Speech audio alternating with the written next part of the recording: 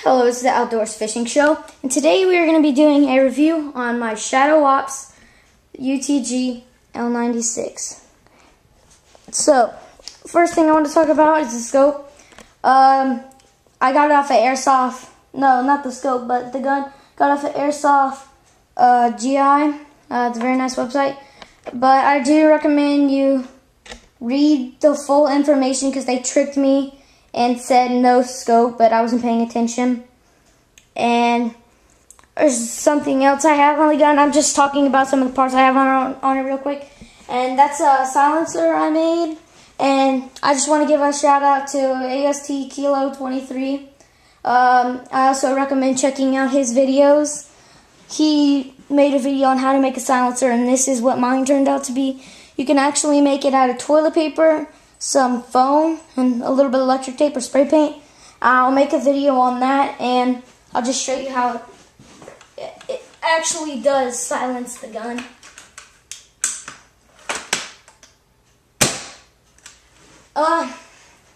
I won't do a comparison because I don't feel like taking it off.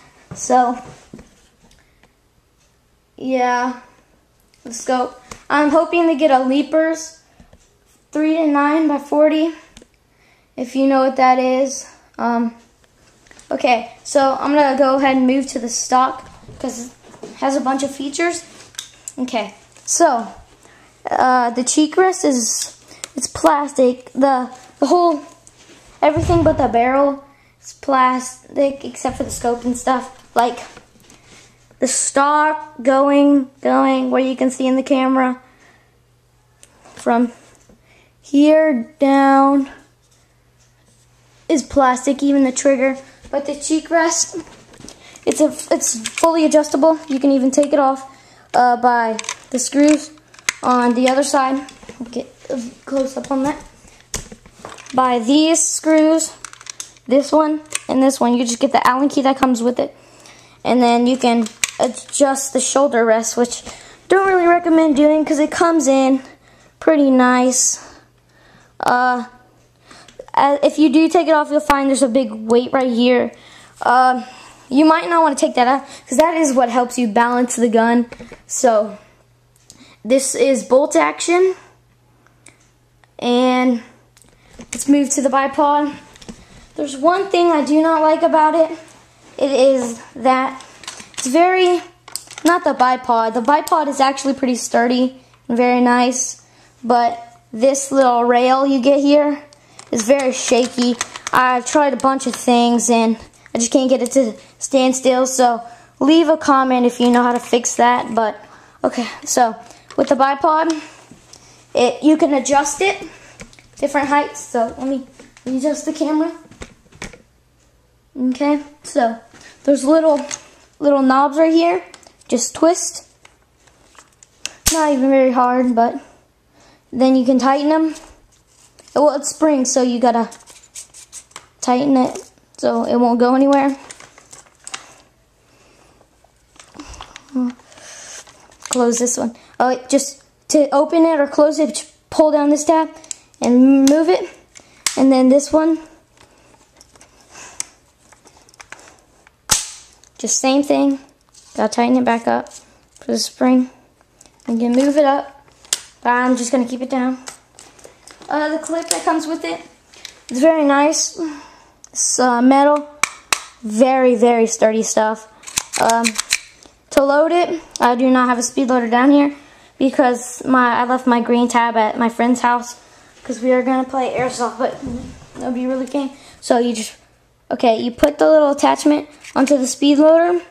Then the easiest way I found to do it is to put your palm down and then put the little thing and then do your speed loader, and then just take it, and the magazine, well, is right up under there, and you just put it in there. And if you don't hear a click, like this is the click you want to hear, but if you do not hear that click, you'll get double feeds and all kinds of terrible stuff. This is the sling that does come with it. It's metal. It's adjustable. It's nice. It has ambidextrous sling mounts. One on that side, one on that side. one on this side, one on this side, and there's even a little thing under the gun right there.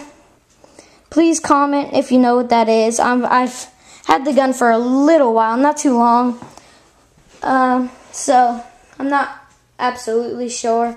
This gun fires around 470 FPS with .20 gram BBs.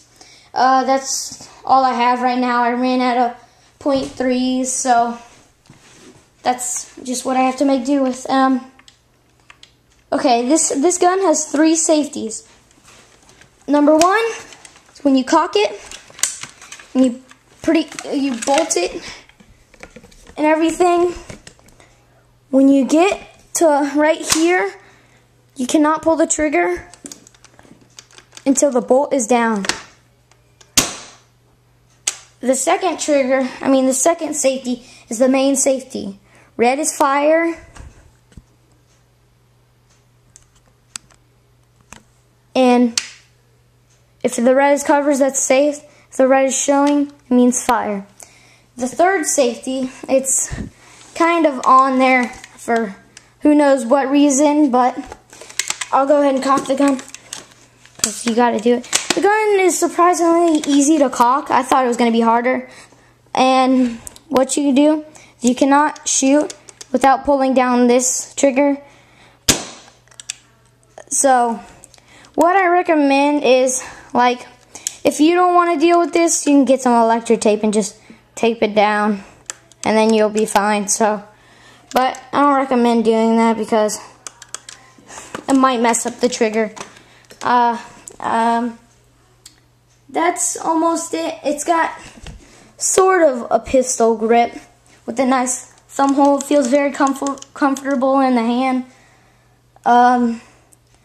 When you open this door, slide door, when you cock it, does not open, which is a very nice feature because you can get dirt in there and stuff. So that's one of the features I like. We will be doing a test shooting right after the video. It'll be on part 2.